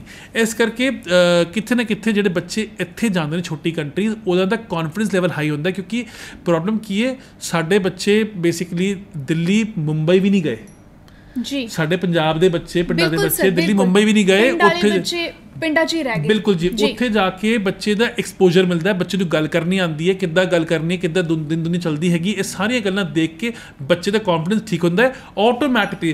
ਹੁਣ ਮੈਂ ਤੁਹਾਨੂੰ ਐਗਜ਼ਾਮਪਲ ਹੋਰ ਦਿੰਦਾ, ਜਿਹੜਾ ਬੱਚਾ ਸਿੰਗਾਪੁਰ ਜਾ ਰਿਹਾ ਹੈ, 6 ਮਹੀਨੇ ਜਾ ਰਿਹਾ, ਸਾਲ ਜਾ ਰਿਹਾ, ਬੱਚਾ 1 ਸਾਲ ਸਿੰਗਾਪੁਰ ਲਾ ਕੇ ਆ ਜਾਏ, ਜਿਹੜਾ ਬੱਚਾ ਪੜ੍ਹਾਈ ਕਰਕੇ ਆਉਂਦਾ ਕਹਿੰਦਾ ਸਰ ਮੈਂ ਸਿੰਗਾਪੁਰ ਡਿਪਲੋਮਾ ਕਰਕੇ ਆਇਆ, ਤੁਸੀਂ ਉਹਦੀ ਇੰਗਲਿਸ਼ ਚੈੱਕ ਕਰ ਲਓ ਜੀ, ਉਹਦੀ ਇੰਗਲਿਸ਼ ਚੈੱਕ ਕਰ ਲਓ, ਤੇ ਜਿਹੜਾ ਕਹਿੰਦਾ ਮੈਂ ਗਿਆ ਤਾਂ ਸੀਗਾ ਪਰ ਪੜ੍ਹਿਆ ਨਹੀਂ, ਉਹਦੀ ਚੈੱਕ ਕਰ ਲਓ ਜੀ। ਜ਼ਮੀਨ ਆਸਮਾਨ ਦਾ ਫਰਕ ਹੈਗਾ। ਜਿਹੜਾ ਬੱਚਾ ਅਸੀਂ ਸਿੰਗਾਪੁਰ, ਸਾਡੇ ਕੋਲ ਪੰਜਾਬ 'ਚ ਬਹੁਤ ਬੱਚੇ ਆਉਂਦੇ ਨੇ ਜਿਹੜੇ ਸਿੰਗਾਪੁਰ ਪੜ੍ਹ ਕੇ ਆ ਰਹੇ ਨੇ ਜੀ, ਮੈਂ ਸਿੰਗਾਪੁਰ ਪੜ੍ਹ ਕੇ ਆ ਗਿਆ, ਮੈਂ ਡਿਪਲੋਮਾ ਕਰ ਚੁੱਕਿਆ ਲੇਕਿਨ ਮੈਂ ਵਾਪਸ ਆ ਗਿਆ, ਹੁਣ ਮੈਨੂੰ ਯੂਰਪ ਜਾਣਾ ਹੈ। ਉਹਨਾਂ ਬੱਚਿਆਂ 'ਚ ਸਾਨੂੰ ਕੋਈ ਦਿੱਕਤ ਨਹੀਂ ਆ ਰਹੀ, ਉਹ ਬੱਚਾ ਆਰਾਮ ਨਾਲ ਯੂਰਪ ਜਾ ਰਿਹਾ। ਕਿਉਂ? ਕਿਉਂਕਿ ਉਹਨੂੰ ਬੇਸਿਕ ਇੰਗਲਿਸ਼ ਆਉਂਦੀ ਹੈ, ਉਹ ਉੱਦਾਂ ਹੀ 5-5.5 ਮਿੰਟ ਦੀ ਇੰਗਲਿਸ਼ ਬੋਲਦਾ ਹੈ। ਜਦ ਇੱਥੋਂ ਗਿਆ ਸੀਗਾ ਬੱਚਾ ਵੀਕ ਸੀਗਾ, ਇੰਗਲਿਸ਼ ਬੋਲਦਾ ਨਹੀਂ ਸੀਗਾ, ਤਾਂ ਹੀ ਤਾਂ ਸਿੰਗਾਪੁਰ ਗਿਆ, ਵਰਨਾ ਕੈਨੇਡਾ ਚਲੇ ਜਾਂਦਾ, UK ਜਾਂਦਾ, ਆਸਟ੍ਰੇਲੀਆ ਜਾਂਦਾ, ਪਰ ਉਹ ਨਹੀਂ ਗਿਆ ਕਿਉਂਕਿ ਉਹਨੂੰ ਪਤਾ ਹੈ ਕਿ ਮੈਂ ਕੈਨੇਡਾ ਨਹੀਂ ਜਾ ਪਾ ਰਿਹਾ, ਪਰ ਮੈਂ ਸਿੰਗਾਪੁਰ ਜਾ ਕੇ ਆਪਣਾ ਡਿਪਲੋਮਾ ਪੂਰਾ ਕਰ ਲੈਣਾ, ਆਪਣੇ ਪੈਸੇ ਪੂਰੇ ਕਰ ਲਿੱਤੇ ਉਹਨੇ, ਵਾਪਸ ਆ ਗਿਆ, ਕੌਨਫੀਡੈਂਸ ਵੀ ਨਾਲ ਲੈ ਕੇ ਆਇਆ, ਇੰਗਲਿਸ਼ ਵੀ ਨਾਲ ਲੈ ਕੇ ਆਇਆ। ਉਸੇ ਬੱਚੇ ਨੂੰ ਅਸੀਂ ਕਾਫੀ ਬੱਚਾ ਯੂਰਪ ਭੇਜਦੇ ਹਾਂ। ਘੱਟ ਤੋਂ ਘੱਟ ਮੈਂ ਕਹਾਂਗਾ ਪੰਜਾਬ ਤੋਂ ਐਟਲੀਸਟ 10% ਬੱਚਾ ਸਾਡਾ ਉਹ ਹੈਗਾ ਜਿਹੜਾ ਸਿੰਗਾਪੁਰ ਪੜ੍ਹ ਕੇ ਰਿਟਰਨ ਆ ਕੇ ਆਇਆ। ਬਹੁਤ ਵਧੀਆ ਗੱਲ ਸਰ। ਮੈਂ ਇੱਥੇ ਨਾ ਕੰਪਨੀ ਬਾਰੇ ਵੀ ਗੱਲ ਕਰਨਾ, ਅਸੀਂ ਜਿਵੇਂ ਗੱਲ ਕੀਤੀ ਕਿ ਅਵੇਅਰਨੈਸ ਘੱਟ ਹੈ ਜਾਂ ਫਿਰ ਮਿਸਲੀਡ ਜ਼ਿਆਦਾ ਹੋ ਰਿਹਾ। ਸਰ ਕੰਪਨੀ ਨੂੰ ਤੁਸੀਂ ਕਿਹਾ ਕਿ ਇੱਕ ਰੈਪੂਟੇਸ਼ਨ ਹੁੰਦੀ ਹੈ ਕੰਪਨੀ ਦੀ, ਤੇ ਬੱਚਾ ਕਿਵੇਂ ਜੱਜ ਕਰੇ ਕਿ ਕਿਹੜੀ ਕੰਪਨੀ ਚੰਗੀ ਹੈ, ਕਿਹੜੀ ਗਲਤ ਹੈ, ਨੈਗੇਟਿਵ ਹੈ, ਤੇ ਤੁਸੀਂ ਥੋੜਾ ਜਿਹਾ ਜੇ ਬਰੀਫ ਚ ਦੱਸ ਦਿਓ ਕਿ ਕਿਵੇਂ ਬੱਚਾ ਇੱਕ ਰਾਏ ਲੈ ਸਕਦਾ ਹੈ। ਮੈਮ ਜਿੱਦਾਂ ਇੰਡੋ ਯੂਰਪੀਅਨ ਸਿਰਫ ਯੂਰਪ ਨੂੰ ਪ੍ਰਮੋਟ ਕਰਦਾ ਹੈ, ਕਾਫੀ ਅੱਛੇ ਬ੍ਰਾਂਡਸ ਹੈਗੇ ਨੇ ਪੰਜਾਬ ਦੇ ਅੰਦਰ ਜਿਹੜੇ ਆਸਟ੍ਰੇਲੀਆ ਪ੍ਰਮੋਟ ਕਰਦੇ ਨੇ, ਕੈਨੇਡਾ ਪ੍ਰਮੋਟ ਕਰਦੇ ਨੇ, UK ਪ੍ਰਮੋਟ ਕਰਦੇ ਨੇ, ਨਿਊਜ਼ੀਲੈਂਡ ਪ੍ਰਮੋਟ ਕਰਦੇ ਨੇ, ਨਿਊਜ਼ੀਲੈਂਡ ਸਪੈਸ਼ਲਿਸਟ ਏਜੰਟ ਹੈਗੇ ਨੇ। ਮੈਂ ਕਿਸੇ ਦਾ ਨਾਮ ਨਹੀਂ ਲਵਾਂਗਾ, ਪਰ ਬਹੁਤ ਅੱਛੇ ਏਜੰਟਸ ਵੀ ਹੈਗੇ ਨੇ, ਚੰਡੀਗੜ੍ਹ ਹੈਗੇ ਨੇ ਜਾਂ ਜਲੰਧਰ ਹੈਗੇ ਨੇ। ਉਹਨਾਂ ਨੇ ਆਪਣਾ ਫੋਟੇ ਬਣਾਇਆ ਹੋਇਆ, ਉਹਨੂੰ ਪਤਾ ਹੈ ਬੇਸਿਕਲੀ ਮੈਂ ਕਿਹੜੀ ਸਟੂਡੈਂਟ ਨੂੰ ਟਾਰਗੇਟ ਕਰਨਾ ਹੈ। ਜੀ ਸਰ। ਉਹ ਕੰਪਨੀਜ਼ ਬੇਸਿਕਲੀ ਨਾ ਯੂਰਪ ਦੇ ਸਟੂਡੈਂਟ ਨੂੰ ਟਾਰਗੇਟ ਕਰਦੇ ਨੇ, ਤੇ ਨਾ ਅਸੀਂ ਆਸਟ੍ਰੇਲੀਆ ਨੂੰ ਟਾਰਗੇਟ ਕਰ ਰਹੇ ਹਾਂ, ਨਾ ਅਸੀਂ ਨਿਊਜ਼ੀਲੈਂਡ ਨੂੰ ਟਾਰਗੇਟ ਕਰ ਰਹੇ ਹਾਂ। ਕਿਉਂ? ਕਿਉਂਕਿ ਸਾਡਾ ਫੋਟੇ ਹੈਗਾ ਉਹਨਾਂ ਬੱਚਿਆਂ 'ਚ ਜਿਹੜੇ ਬੇਸਿਕਲੀ ਨਿਊਜ਼ੀਲੈਂਡ ਆਸਟ੍ਰੇਲੀਆ ਨਹੀਂ ਜਾ ਪਾ ਰਹੇ। ਜੀ ਸਰ। ਤੇ ਇਹ ਬੱਚੇ ਨੂੰ ਦੇਖਣਾ ਬੇਸਿਕਲੀ ਵੀ ਜਿਹੜਾ ਸਭ ਕੁਝ ਵੇਚ ਰਿਹਾ ਹੈ, ਕਹਿੰਦੇ ਨਾ master of and Jack of ਨਨ, ਕਿ ਜਿਹੜਾ ਹਰ ਚੀਜ਼ ਵੇਚਦਾ ਨਾ ਬੇਸਿਕਲੀ ਉਹਨੂੰ ਕਿਸੇ ਵੀ ਚੀਜ਼ ਦੀ ਐਕਸਪਰਟਿਜ਼ ਨਹੀਂ ਹੁੰਦੀ ਹੈ। ਅੱਜ ਇੰਨੇ ਸਾਲ ਹੋ ਗਏ ਮੈਨੂੰ ਦੇਸ਼ ਪ੍ਰਦੇਸ਼ 'ਚ, ਤੁਸੀਂ ਮੇਰਾ ਕੋਈ ਵੀ ਸ਼ੋਅ ਚੈੱਕ ਕਰ ਲਓ, ਚਾਹੇ ਦੇਸ਼ ਪ੍ਰਦੇਸ਼ ਚੈੱਕ ਕਰ ਲਓ, ਚਾਹੇ ਤੁਸੀਂ ਮੇਰੇ ਕਿਸੇ ਹੋਰ TV ਚੈਨਲ 'ਤੇ ਚੈੱਕ ਕਰ ਲਓ, ਸਾਰੇ ਹੀ ਮੰਚ 'ਤੇ ਮੈਂ ਇੱਕੋ ਹੀ ਗੱਲ ਕਰਦਾ, ਮੈਂ ਯੂਰਪ ਦੀ ਗੱਲ ਕਰਦਾ, ਕਿਉਂਕਿ ਅਸੀਂ ਯੂਰਪ ਨੂੰ ਫੋਕਸ ਕਰਦੇ ਹਾਂ। ਇਸ ਕਰਕੇ ਜਦ ਬੱਚੇ ਅਸੀਂ ਕਾਫੀ ਏਜੰਸੀ ਦੇਖੀ ਵੀ ਜਿਹੜੀ ਨਈ ਏਜੰਸੀ ਵੀ ਐਡ ਹੋ ਰਹੀ ਹੈ, ਹੋ ਕੀ ਰਿਹਾ ਹੈ, ਯੂਰਪ ਇੱਕ ਅਨਆਰਗੇਨਾਈਜ਼ਡ ਮਾਰਕੀਟ ਹੈ। ਜੀ। Denmark, Sweden, Latvia, Lithuania, Estonia, Germany, ਇੱਕ ਗੱਲ ਕਾਮਨ ਹੈ, ਵੀਜ਼ਾ। ਜਿਹੜੀ ਗੱਲ ਕਾਮਨ ਨਹੀਂ ਹੈ ਉਹ ਹੈ ਐਡਮਿਸ਼ਨ। ਹਰ ਯੂਨੀਵਰਸਿਟੀ ਦੀ, ਹਰ ਕੰਟਰੀ ਦੀ ਆਪਣੀ ਰਿਕੁਆਇਰਮੈਂਟ ਹੈ, ਹਰ ਕੰਟਰੀ ਦਾ ਆਪਣਾ ਇੱਕ ਵੀਜ਼ਾ ਹੈਗਾ, ਦੇਣ ਦਾ ਤਰੀਕਾ ਹੈਗਾ। ਕਿਸੇ ਸੀਜ਼ਨ ਦੇ ਅੰਦਰ ਕੋਈ ਪਰਟੀਕੂਲਰ ਐਮਬੈਸੀ ਆਰਾਮ ਨਾਲ ਦੇ ਰਹੀ ਹੈ, ਕਿਸੇ ਸੀਜ਼ਨ ਦੇ ਅੰਦਰ ਕੋਈ ਪਰਟੀਕੂਲਰ ਐਮਬੈਸੀ ਨੇ ਕਲੋਜ਼ ਕਰਤਾ। ਹੁਣ ਪਹਿਲਾਂ ਲਿਥੂਨੀਆ ਦਾ ਵੀਜ਼ਾ ਆਰਾਮ ਨਾਲ ਮਿਲਦਾ ਸੀਗਾ, 2018-19 ਪੂਰਾ ਬਲੌਕੇਜ ਕਰਤਾ ਜੀ, ਪੰਜਾਬ ਤੋਂ ਵੀਜ਼ੇ ਨਹੀਂ ਆ ਰਹੇ, ਠੀਕ ਹੈ, ਲਿਥੂਨੀਆ 'ਚ। ਤੇ ਇਹ ਹੁਣ ਸਾਨੂੰ ਇਸ ਕਰਕੇ ਪਤਾ ਹੈ ਕਿਉਂਕਿ ਅਸੀਂ ਦਿੱਲੀ ਬੈਠ ਕੇ ਪੂਰੇ ਇੰਡੀਆ ਤੋਂ ਬੱਚਾ ਲੈਂਦੇ ਹਾਂ। ਸਾਨੂੰ ਐਗਜ਼ੈਕਟਲੀ ਪਤਾ ਹੁੰਦਾ ਬੇਸਿਕਲੀ ਨਾ ਕਿ ਐਮਬੈਸੀ ਦਾ, ਜੇ ਅਸੀਂ ਡਿਸਕਸ਼ਨਸ ਕਰਦੇ ਹਾਂ ਐਮਬੈਸੀਜ਼ ਦੇ ਨਾਲ, ਆਪਣੀ ਕਨਵਰਸੇਸ਼ਨਸ ਕਰਦੇ ਹਾਂ, ਆਪਣੀ ਕਾਨਫਰੰਸ ਅਟੈਂਡ ਕਰਦੇ ਹੈਗੇ ਹਾਂ, ਉਹਨਾਂ ਕਾਨਫਰੰਸ ਸਾਨੂੰ ਪਤਾ ਚੱਲਦਾ ਵੀ ਇਸ ਆਉਣ ਵਾਲੇ ਟਾਈਮ ਦੇ ਅੰਦਰ ਗਵਰਨਮੈਂਟ ਕਿੱਦਾਂ। ਹੁਣ ਤੁਹਾਨੂੰ ਮੈਂ ਐਗਜ਼ਾਮਪਲ ਦਿੰਦਾ, ਐਸਟੋਨੀਆ ਦੇ ਅੰਦਰ ਨਿਊ ਗਵਰਨਮੈਂਟ ਆ ਗਈ ਹੈ, ਰਾਈਟ ਵਿੰਗ ਗਵਰਨਮੈਂਟ ਹੈਗੀ, ਐਂਟੀ ਇਮੀਗ੍ਰੈਂਟ ਹੈ। ਹੁਣ ਐਸਟੋਨੀਆ ਦੀ ਯੂਨੀਵਰਸਿਟੀਜ਼ ਕਹਿ ਰਹੇ ਨੇ ਵੀ ਬੇਸਿਕਲੀ ਸਾਨੂੰ ਆਪਣੇ ਮਾਰਕੀਟਿੰਗ ਬਜਟ ਇੰਡੀਆ ਦੇ ਅੰਦਰ ਹੀ ਨਹੀਂ, ਨਾਨ ਯੂਰੋਪੀਅਨ ਕੰਟਰੀ 'ਚ ਕੱਟ ਡਾਊਨ ਕਰਨੇ ਚਾਹੀਦੇ ਨੇ, ਕਿਉਂਕਿ ਜੇਕਰ ਅਸੀਂ ਮਾਰਕੀਟਿੰਗ ਬਜਟ ਸਪੈਂਡ ਕਰਾਂਗੇ ਬੱਚੇ ਤਾਂ ਆ ਜਾਣਗੇ, ਲੇਕਿਨ ਸਾਡੀ ਗਵਰਨਮੈਂਟ ਹੈਗੀ ਐਂਟੀ ਇਮੀਗ੍ਰੈਂਟ। ਇਹਦਾ ਮਤਲਬ ਹੈ ਵੀਜ਼ਿਆਂ ਨੂੰ ਰੋਕੇਗੀ, ਇੱਦਾਂ ਨਹੀਂ ਵੀਜ਼ਾ ਨਹੀਂ ਦੇਗੀ, ਲੇਕਿਨ ਜਿਹੜੇ ਪਹਿਲੇ ਸਾਲ 'ਚ ਦਿੱਤੇ ਨੇ। ਇਸ ਕਰਕੇ ਐਸਟੋਨੀਆ ਨੇ ਕੀ ਕੀਤਾ ਜੀ, ਬੇਸਿਕਲੀ ਆਪਣੀ ਪਾਲਿਸੀ ਚੇਂਜ ਕਰ ਲਈ।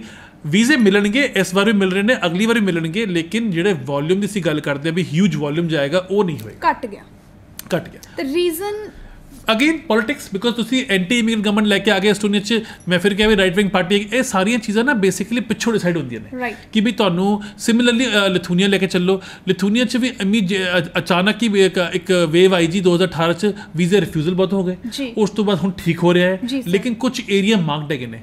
ਮੈਂ ਹੁਣ ਇੱਕ ਬਹੁਤ ਫੇਮਸ ਵੀਜ਼ਾ ਕਾਉਂਸਲਰ ਹੈਗੇ ਐਮਬੈਸੀ ਦੇ, ਮੈਂ ਗੱਲ ਕਰ ਰਿਹਾ ਸੀਗਾ, ਉਹ ਬੇਸਿਕਲੀ ਕਹਿੰਦੇ ਵੀ ਮੈਨੂੰ ਪੰਜਾਬ ਦੀ ਐਪਲੀਕੇਸ਼ਨ ਨਹੀਂ ਚਾਹੀਦੀ। ਮੈਂ ਉਹਨੇ ਗੱਲ ਪੁੱਛੀ ਵੀ ਬੇਸਿਕਲੀ ਕਿਉਂ ਨਹੀਂ ਚਾਹੀਦੀ, ਕਿਉਂਕਿ ਸਾਡੇ ਮੈਕਸਿਮਮ ਪੰਜਾਬ 'ਚ ਹੈਗੇ ਨੇ, ਇੱਧਰ ਕੀ ਪ੍ਰੋਬਲਮ ਹੈਗੀ।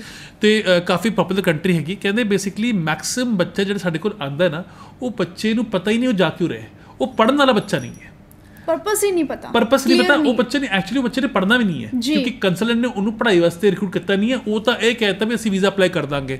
ਅੱਜ ਬੇਸਿਕਲੀ ਜ਼ਰੂਰਤ ਹੈਗੀ ਤੁਹਾਨੂੰ ਐਜੂਕੇਸ਼ਨ ਕੰਸਲਟੈਂਟ ਦੀ, ਨਾ ਕਿ ਟਰੈਵਲ ਏਜੰਟ ਦੀ। ਟਰੈਵਲ ਏਜੰਟ ਤੇ ਐਜੂਕੇਸ਼ਨ ਕੰਸਲਟੈਂਟ ਦੇ ਵਿੱਚ ਡਿਫਰੈਂਸ ਕਰਨਾ ਸਿੱਖੋ, ਕਿਉਂਕਿ ਕਿਤੇ ਨਾ ਕਿਤੇ ਤੁਹਾਡੀ ਐਪਲੀਕੇਸ਼ਨ ਨੂੰ ਜਿਹੜਾ ਰਿਪਰੈਜ਼ੈਂਟ ਕਰੂਗਾ, ਕਿਉਂਕਿ ਜੇ ਤੁਹਾਨੂੰ ਆਪ ਨੂੰ ਪਤਾ ਹੁੰਦਾ ਤੁਸੀਂ ਆਪ ਡਾਇਰੈਕਟਲੀ ਕਰ ਲੈਂਦੇ, ਪਰ ਤੁਸੀਂ ਕੰਸਲਟੈਂਟ ਹਾਇਰ ਕਿਉਂ ਕਰਦੇ ਹੋ ਕਿ ਤੁਹਾਨੂੰ ਆਪ ਨੂੰ ਇਹ ਕਨਫਰਮ ਹੈਗਾ ਵੀ ਮੈਂ ਚਾਹੁੰਦਾ ਮੇਰਾ ਕੇਸ ਵੈਲ ਰਿਪਰੈਜ਼ੈਂਟ ਕੀਤਾ ਜਾਵੇ ਐਮਬੈਸੀ 'ਚ, ਚਾਹੇ ਉਹ ਪੇਪਰ ਵਾਈਜ਼ ਹੋ, ਚਾਹੇ ਉਹ ਪਰਸਨਲ ਹੋ। ਲੇਕਿਨ ਜੇਕਰ ਤੁਹਾਡੇ ਕੰਸਲਟੈਂਟ ਤੁਹਾਨੂੰ ਸਹੀ ਜਗ੍ਹਾ ਅਪਲਾਈ ਨਹੀਂ ਕਰਾਇਆ, ਤੁਸੀਂ ਬੇਸਿਕਲੀ ਹੁਣ ਐਗਜ਼ਾਮਪਲ ਦਿੰਦੇ ਹਾਂ, ਸਾਡੇ ਕੋਲ ਬੱਚੇ ਆਏ, ਮਾਸਟਰ ਕੀਤੀ ਹੋਈ ਹੈ, ਸਵੀਡਨ 'ਚ ਐਡਮਿਸ਼ਨ ਮਿਲ ਗਿਆ, ਹਸਬੈਂਡ ਵਾਈਫ ਨੂੰ ਦੋਨਾਂ ਨੇ ਅਪਲਾਈ ਕੀਤਾ, ਮੇਰੇ ਥਰੂ ਅਪਲਾਈ ਨਹੀਂ ਕੀਤਾ, ਕਿਸੇ ਹੋਰ ਤੋਂ ਅਪਲਾਈ ਕੀਤਾ ਸੀਗਾ, ਤੇ ਉੱਥੋਂ ਅਪਲਾਈ ਕੀਤਾ, ਤੇ ਉਹ ਏਜੰਟ ਹੀ ਉਹਨੂੰ ਮੇਰੇ ਕੋਲ ਲੈ ਕੇ ਆਏ ਬੇਸਿਕਲੀ ਅੰਮ੍ਰਿਤਸਰ ਤੋਂ, ਤੇ ਗੱਲ ਹੋਈ ਵੀ ਕਿ ਬੱਚਿਆਂ ਨੇ ਵੀਜ਼ਾ ਰਿਫਿਊਜ਼ ਹੋ ਗਿਆ। ਵੀਜ਼ਾ ਰਿਫਿਊਜ਼ ਕਿਉਂ ਹੋਇਆ? ਕੁੜੀ 5 ਬੈਂਡ ਦੀ, ਇੰਗਲਿਸ਼ ਬੋਲਣ 'ਚ ਵੀਕ ਸੀਗੀ, ਸਵੀਡਨ ਦੀ ਯੂਨੀਵਰਸਿਟੀ ਨੇ ਬੈਚਲਰ ਤੇ ਮਾਸਟਰ ਦੇ ਬਿਹਾਫ ਤੇ ਉਹਨੂੰ ਐਡਮਿਸ਼ਨ ਦੇ ਦਿੱਤਾ। ਓਕੇ, ਲੇਕਿਨ ਇਹਦਾ ਮਤਲਬ ਇਹ ਤਾਂ ਨਹੀਂ ਹੋਇਆ ਨਾ ਕਿ ਉਹ ਬੱਚਾ ਪ੍ਰੀਪੇਅਰਡ ਸੀਗਾ, ਉਸ ਬੱਚੇ ਦੀ ਪ੍ਰੀਪਰੇਸ਼ਨ ਨਹੀਂ ਚੰਗੀ ਹੋਈ ਨਹੀਂ, ਉਹਦਾ ਵੀਜ਼ਾ ਰਿਫਿਊਜ਼ ਹੋ ਗਿਆ, ਕਿਉਂਕਿ ਉਹਨੂੰ ਕਿਹਾ ਵੀ ਤੁਸੀਂ ਬੇਸਿਕਲੀ ਮੈਨੂੰ ਸੈਟਿਸਫਾਈ ਨਹੀਂ ਕਰ ਪਾ ਰਹੇ ਹੋ ਕਿ ਤੁਹਾਡੀ ਕਮਿਊਨੀਕੇਸ਼ਨ 'ਚ ਤੇ ਪਲੱਸ ਤੁਹਾਡੀ ਇੰਟੈਂਸ਼ਨ 'ਚ। ਸੈਕਿੰਡ ਗਲਤੀ, ਆਪਣੇ ਸਪਾਊਸ ਨੂੰ ਲੈ ਕੇ ਅਪਲਾਈ ਡਾਇਰੈਕਟਲੀ ਕਰਤਾ। ਬਈ ਜੇਕਰ ਸਪਾਊਸ 'ਚ ਅਪਲਾਈ ਕਰਨਾ ਵੀ ਹੈਗਾ, ਤੁਹਾਡੀ ਇੰਗਲਿਸ਼ ਅੱਛੀ ਹੁੰਦੀ, ਤੁਸੀਂ ਆਰਾਮ ਨਾਲ ਜਾ ਕੇ ਇੰਟਰਵਿਊ ਕਲੀਅਰ ਕਰ ਲੈਂਦੇ ਹੋ। ਤੁਸੀਂ ਆਪ ਵੀਕ ਸੀਗੇ ਇੱਕ ਤਾਂ ਇੰਗਲਿਸ਼ 'ਚ, ਦੂਜਾ ਤੁਸੀਂ ਗਲਤੀ ਹੋਰ ਕਰਤੀ, ਸਪਾਊਸ ਨੂੰ ਨਾਲ ਲੈ ਗਏ। ਇਹ ਦੋਨੋਂ ਗਲਤੀਆਂ ਮੈਚ ਕਰਤੀਆਂ, ਇਹ ਹੋ ਗਿਆ ਤੁਹਾਡਾ ਬੇਸਿਕਲੀ ਕਲੀਅਰੈਂਸ ਕਿ ਵੀ ਤੁਸੀਂ ਬਾਹਰ ਜਾਣਾ ਤੇ ਪੜ੍ਹਨਾ ਹੈ ਨਹੀਂ, ਜਾ ਕੇ ਉੱਥੇ ਸਿਰਫ ਕੰਮ ਕਰਨਾ ਹੈ। ਉਹਨਾਂ ਨੇ ਵੀਜ਼ਾ ਰਿਫਿਊਜ਼ ਕਰਤਾ। ਹੁਣ ਬੇਸਿਕਲੀ ਉਹ ਵਾਪਸ ਆ ਗਏ ਵੀ ਸਾਨੂੰ ਕੋਈ ਹੋਰ ਕੰਟਰੀ ਕਰੋ। ਲੇਕਿਨ ਇਹ ਹੋਇਆ ਹੀ ਕਿਉਂ? ਕੁਐਸਚਨ ਇਹ ਹੈਗਾ। ਗੱਲ ਉਹੀ ਹੈ ਨਾ ਸਰ ਕਿ ਗਲਤੀਆਂ ਬੱਚੇ ਆਪ ਕਰਦੇ ਨੇ ਕਿਉਂਕਿ ਅਵੇਅਰਨੈਸ ਨਹੀਂ ਹੈ। ਵੀਜ਼ਾ ਦਾ ਪਹਿਲਾਂ ਸੋਚ ਲੈਂਦੇ ਨੇ, ਸੈਟਲਮੈਂਟ ਪਹਿਲਾਂ ਸੋਚ ਦਿੰਦੇ ਨੇ, ਬਟ ਪਰਪਸ ਕਲੀਅਰ ਨਹੀਂ ਹੈ। ਇਹਦੇ ਪਿੱਛੇ ਜਿੰਨੀ ਵੀ ਗੱਲਬਾਤ ਹਾਲੇ ਤੱਕ ਕੀਤੀ ਹੈ, ਚੰਗੀ ਗੱਲ ਹੈ ਕਿ ਤੁਸੀਂ ਯੂਰਪ ਜਾ ਕੇ, ਯੂਰਪ ਹਾਲੈਂਡ ਹੋ ਗਿਆ, ਰਸ਼ੀਆ ਹੋ ਗਿਆ, ਕਿਤੇ ਬਹੁਤ ਸੋਹਣੀ ਸੋਹਣੀ ਕੰਟਰੀਜ਼ ਹੈ, ਤੁਸੀਂ ਉੱਥੇ ਸੈਟਲ ਹੋ ਸਕਦੇ ਹੋ, ਚੰਗੀ ਗਾਈਡੈਂਸ, ਚੰਗੀ ਐਜੂਕੇਸ਼ਨ ਲੈ ਸਕਦੇ ਹੋ। ਬਟ ਸਭ ਤੋਂ ਜ਼ਿਆਦਾ ਜ਼ਰੂਰੀ ਹੈ ਕਿ ਤੁਸੀਂ ਪਰਪਸ ਆਪਣਾ ਕਲੀਅਰ ਰੱਖੋ। ਸਾਰੇ ਕਿਤੇ ਕੰਸਲਟੈਂਟ ਵੀ ਮਾੜੇ ਨਹੀਂ ਹੁੰਦੇ। ਕਿੱਥੇ ਤੱਕ ਮੰਨਦੇ ਹੋ ਸਰ? ਬਿਲਕੁਲ ਮੈਮ, ਬਿਲਕੁਲ ਸਹੀ ਗੱਲ ਹੈਗੀ ਕਿਉਂਕਿ ਬੱਚਾ ਹਮੇਸ਼ਾ ਕਹਿੰਦਾ ਵੀ ਕੰਸਰਨ ਖਰਾਬ ਹੈਗਾ। ਕਈ ਵਾਰੀ ਮੋਸਟਲੀ ਅਸੀਂ ਇਹ ਦੇਖਿਆ ਕਿ ਵੀ ਹੁਣ ਕਿ ਵੀ ਅਸੀਂ ਬੱਚੇ ਨੂੰ ਸਮਝਾਉਣ ਦੀ ਕੋਸ਼ਿਸ਼ ਕਰਦੇ ਹਾਂ ਵੀ ਯੂਰਪ ਦੇ ਅੰਦਰ ਕਈ ਵਾਰੀ ਡਿਲੇ ਚੱਲਦਾ ਹੈ ਜੀ। ਯੂਰਪ ਇੱਕ ਅਨਆਰਗੇਨਾਈਜ਼ ਮਾਰਕੀਟ ਹੈਗੀ, ਹਰ ਕੰਟਰੀ ਦਾ ਆਪਣਾ ਸਿਸਟਮ ਹੈਗਾ। ਜ਼ਰੂਰੀ ਨਹੀਂ ਹੈ ਕਿ ਇੱਕ ਬੱਚੇ ਦਾ ਐਡਮਿਸ਼ਨ ਟਾਈਮ 'ਤੇ ਆ ਗਿਆ ਤਾਂ ਦੂਜੇ ਦਾ ਵੀ ਆਏਗਾ। ਯੂਰਪ ਦੇ ਅੰਦਰ ਡਿਲੇ ਚੱਲਦਾ ਹੈ, ਇਹ ਗੱਲ ਮੈਂ ਕਨਫਰਮ ਕਰਦਾ ਬਿਲਕੁਲ ਜੀ। ਮੇਰੇ ਇੰਨੇ ਸਾਲ ਦਾ ਐਕਸਪੀਰੀਅੰਸ ਹੈਗਾ। ਹਰ ਵਾਰ ਮਤਲਬ ਜਿੰਨੇ ਜੇ ਕੈਨੇਡਾ, ਆਸਟ੍ਰੇਲੀਆ ਬੜੇ ਸਟ੍ਰੀਮਲਾਈਨ ਮਾਰਕੀਟਸ ਹੈਗੇ ਨੇ, ਇੱਥੇ ਅਪਲਾਈ ਕਰੋ, ਤੁਹਾਡਾ ਟਰਨ ਅਰਾਊਂਡ ਟਾਈਮ ਵੀ ਹੁੰਦਾ ਹੈ ਕਿਉਂਕਿ ਯੂਨੀਵਰਸਿਟੀ ਏਜੰਟ ਫੋਕਸ ਹੈਗੀ। ਯੂਰਪ ਦੇ ਅੰਦਰ ਏਜੰਟ ਜਿਹੜਾ ਹੈਗਾ ਉਹ ਬੇਸਿਕਲੀ ਪ੍ਰਾਈਮ ਪ੍ਰਾਇੋਰਟੀ ਨਹੀਂ ਹੈ ਯੂਨੀਵਰਸਿਟੀ ਵਾਸਤੇ, ਕਿਉਂਕਿ ਮੋਸਟਲੀ ਯੂਨੀਵਰਸਿਟੀ ਜਿਹੜੀ ਹੈਗੀ ਉਹਨਾਂ ਕੋਲ ਇੰਨੀ ਐਪਲੀਕੇਸ਼ਨ ਆਉਂਦੀਆਂ ਨੇ ਪੂਰੇ ਵਰਲਡ ਤੋਂ, ਇਸ ਕਰਕੇ ਕਿਤੇ ਨਾ ਕਿਤੇ ਤੁਹਾਡਾ ਏਜੰਟ ਦੇ ਵੀ ਹੱਥ ਬੰਦੇ ਹੁੰਦੇ ਨੇ। ਲੇਕਿਨ ਜ਼ਰੂਰੀ ਗੱਲ ਇਹ ਹੈਗੀ ਵੀ ਤੁਹਾਨੂੰ ਸਭ ਤੋਂ ਪਹਿਲਾਂ ਇਹ ਦੇਖਣਾ ਵੀ ਕਿਸ ਬੱਚੇ ਨੇ ਕਿੱਥੇ ਅਪਲਾਈ ਕਰਨਾ ਹੈ। ਗੱਲ ਕਰਦੇ ਸੀਗੇ ਅਸੀਂ ਹਾਲੈਂਡ ਦੀ। ਹਾਲੈਂਡ ਬੇਸਿਕਲੀ ਨੀਦਰਲੈਂਡ ਜਿਹੜਾ ਕੰਟਰੀ ਹੈਗੀ ਬਹੁਤ ਵਧੀਆ ਕੰਟਰੀ ਹੈ, ਜਰਮਨੀ ਦੇ ਨਾਲ ਆਪਣਾ ਬਾਰਡਰ ਸ਼ੇਅਰ ਕਰਦੀ ਹੈਗੀ। ਇੰਗਲਿਸ਼ ਵਾਈਡਲੀ ਸਪੋਕਨ ਹੈ। 1 ਸਾਲ ਦਾ ਜੌਬ ਸੀਕਰ ਵੀਜ਼ਾ ਦਿੰਦੀ ਹੈ ਬੱਚੇ ਨੂੰ, ਆਪਣਾ stay back option after education. ਜਿਹੜੇ ਬੱਚਿਆਂ ਦੇ 6 ਬੈਂਡ ਹੈਗੇ ਨੇ, ਮੈਂ ਬੜਾ ਚੰਗਾ ਕੋਰਸ ਦੱਸ ਰਿਹਾ ਜੀ, 6 ਇਨਟੇਕ ਹੈ ਸਾਡੇ ਕੋਲ। ਜੇ ਤੁਹਾਡੇ 6 ਬੈਂਡ ਹੈਗੇ ਨੇ, 5.5 ਬੈਂਡ ਹੈਗੇ ਨੇ ਜਾਂ ਕੋਈ 5 ਵੀ ਹੋਣਗੇ, ਪਰ ਓਵਰਆਲ 6 ਹੈਗੇ ਨੇ। ਤੁਸੀਂ BA ਕਰ ਲਈ ਹੈਗੀ, BCom ਕਰ ਲਈ ਹੈ, BSc IT ਕਰ ਲਈ ਹੈ, ਡਿਸਟੈਂਸ ਕਰ ਲਈ ਹੈ। ਜੇਕਰ ਤੁਹਾਡੇ ਕੋਲ ਬੈਚਲਰ ਡਿਗਰੀ ਹੈਗੀ, ਤੁਸੀਂ ਨੀਦਰਲੈਂਡਸ ਦੇ ਅੰਦਰ, ਹਾਲੈਂਡ ਦੇ ਅੰਦਰ ਇੱਕ ਯੂਨੀਵਰਸਿਟੀ ਹੈਗੀ ਜਿਹੜੀ ਤੁਹਾਨੂੰ 1 ਸਾਲ ਦਾ ਟੌਪ ਅਪ ਡਿਗਰੀ ਪ੍ਰੋਗਰਾਮ ਦੇ ਰਹੀ ਹੈ। ਇੰਡੀਆ ਦੇ 4 ਸਾਲ ਦੀ ਬੈਚਲਰ ਹੁੰਦੀ ਹੈ, 3 ਸਾਲ ਨੂੰ ਉਹ ਕਵਰ ਕਰ ਦੇਣਗੇ। ਤੁਹਾਡੇ ਕੋਲ ਜਿਹੜੀ ਮਰਜ਼ੀ ਬੈਚਲਰ ਹੋਏ, ਸਾਡੇ ਕੋਲ 7-8 ਬੈਚਲਰ ਦੇ ਟੌਪਸ ਹੈਗੇ ਨੇ, hospitality, business, IT, logistics and ਕਾਫੀ ਔਰ ਜ਼ਿਆਦਾ ਵੀ ਹੋਰ ਵੀ ਹੈਗੇ ਨੇ। ਤੁਸੀਂ ਬੱਚਾ ਉੱਥੇ ਜਾ ਕੇ ਆਪਣਾ 1 ਸਾਲ ਦਾ ਟੌਪ ਅਪ ਲੈ ਲੈ, 1 ਸਾਲ ਦਾ ਪ੍ਰੋਗਰਾਮ ਹੋਏਗਾ, ਉਹਨੂੰ ਬੈਚਲਰ ਡਿਗਰੀ ਮਿਲ ਜਾਏਗੀ ਹਾਲੈਂਡ ਤੋਂ ਜੀ ਸਰ। ਨਾਲ ਉਹਨੂੰ ਮਿਲੇਗਾ 1 ਸਾਲ ਦਾ ਜੌਬ ਸੀਕਰ। ਤਾਂ ਕਹਿਣ ਦਾ ਮਤਲਬ ਹੈ ਤੁਸੀਂ 1 ਸਾਲ ਦੇ ਪੈਸੇ ਪੇ ਕੀਤੇ, ਕਿਉਂਕਿ 3 ਸਾਲ ਦੀ ਬੈਚਲਰ ਡਿਗਰੀ ਦੇ ਬੱਚੇ ਜਾਂ ਕੋਰਸਪੋਂਡੈਂਸ ਦੇ ਬੱਚੇ ਜਾਂ BA ਵਾਲੇ ਬੱਚੇ ਜੋ ਕਿ ਮਾਸਟਰ 'ਚ ਕਈ ਵਾਰੀ ਡਾਇਰੈਕਟਲੀ ਨਹੀਂ ਜਾ ਪਾਉਂਦੇ ਬਿਕੋਜ਼ ਕਈ ਵਾਰ ਯੂਨੀਵਰਸਿਟੀਜ਼ 4 ਸਾਲ ਦੀ ਡਿਗਰੀ ਮੰਗਦੀ ਹੈਗੀ, ਉਹਨਾਂ ਬੱਚਿਆਂ ਵਾਸਤੇ ਇਹ ਟੌਪ ਅਪ ਡਿਗਰੀ ਬਹੁਤ ਵਧੀਆ ਹੈਗਾ ਕਿਉਂਕਿ ਤੁਹਾਡੀ ਜਿਹੜੀ ਡਿਗਰੀ ਹੋਏਗੀ ਉਹ ਬੈਚਲਰ ਡਿਗਰੀ ਇਨ ਨੀਦਰਲੈਂਡ ਹੋ ਜਾਏਗੀ 1 ਸਾਲ 'ਚ, ਪਲੱਸ ਤੁਹਾਨੂੰ 1 ਸਾਲ ਜੌਬ ਸੀਕਰ ਮਿਲ ਰਿਹਾ ਹੈ। ਉਹਦੇ ਅੰਦਰ ਤੁਸੀਂ ਫੁੱਲ ਟਾਈਮ ਕੰਮ ਕਰ ਸਕਦੇ ਹੋ, ਜਿੰਨੇ ਪੈਸੇ ਲਾ ਕੇ ਗਏ ਹੋ ਉਹ ਸਾਰੇ ਪੈਸੇ ਕਮਾ ਸਕਦੇ ਹੋ। ਬਟ ਡਿਊਰਿੰਗ ਦ ਸਟੱਡੀਜ਼ ਕਮਾਓਗੇ, ਇੱਕ ਤਾਂ ਉਹ ਕਮਾ ਰਹੇ ਹੋ, ਪਲੱਸ ਪੜ੍ਹਾਈ ਕਰਨ ਤੋਂ ਬਾਅਦ 1 ਸਾਲ ਫੁੱਲ ਟਾਈਮ ਕਮਾ ਰਹੇ ਹੋ, ਤੇ ਤੁਹਾਡੇ ਕੋਲ ਇੰਨਾ ਟਾਈਮ ਹੈਗਾ ਜਿੰਨੀ ਇਨਵੈਸਟਮੈਂਟ ਆਪਣੇ ਤੇ ਕੀਤੀ ਹੈ ਸਾਰੀ ਇਨਵੈਸਟਮੈਂਟ ਨਿਕਾਲ ਲੋਗੇ। ਇਸ ਨੂੰ ਬੇਸਿਕਲੀ ਅਸੀਂ ਕਹਿੰਦੇ ਹਾਂ top up degree programme. Thank you so much show ਦੇ ਵਿੱਚ ਆਉਣ ਲਈ ਸਰ। ਮੈਂ ਤੁਹਾਨੂੰ ਇੱਕ ਆਪਣੇ ਵੱਲੋਂ ਵੀ ਇੱਕ ਰਾਏ ਦੇਣਾ ਚਾਹੁੰਦੀ ਹਾਂ ਕਿ ਤੁਸੀਂ ਇੱਕ ਚੰਗਾ ਵੀਜ਼ਾ, ਇੱਕ ਚੰਗੀ ਪ੍ਰੋਫਾਈਲ ਲਵਾਉਣ ਵਾਸਤੇ ਇੰਡੋ ਯੂਰੋਪੀਅਨ ਵਿਜ਼ਿਟ ਕਰ ਸਕਦੇ ਹੋ। ਸਕਰੀਨ ਤੇ ਉੱਤੇ ਫਲੈਸ਼ ਹੋ ਰਹੇ ਨੰਬਰ ਤੇ ਕਾਲ ਵੀ ਕੀਤੀ ਜਾ ਸਕਦੀ ਹੈ। ਸਾਨੂੰ ਦਿਓ ਇਜਾਜ਼ਤ, ਕੱਲ੍ਹ ਨੂੰ ਫਿਰ ਹਾਜ਼ਰ ਹੋਵਾਂਗੇ ਇੱਕ ਨਵੇਂ ਮਹਿਮਾਨ ਤੇ ਇੱਕ ਨਵੇਂ ਟੌਪਿਕ ਨਾਲ। ਸਤਿ ਸ਼੍ਰੀ ਅਕਾਲ।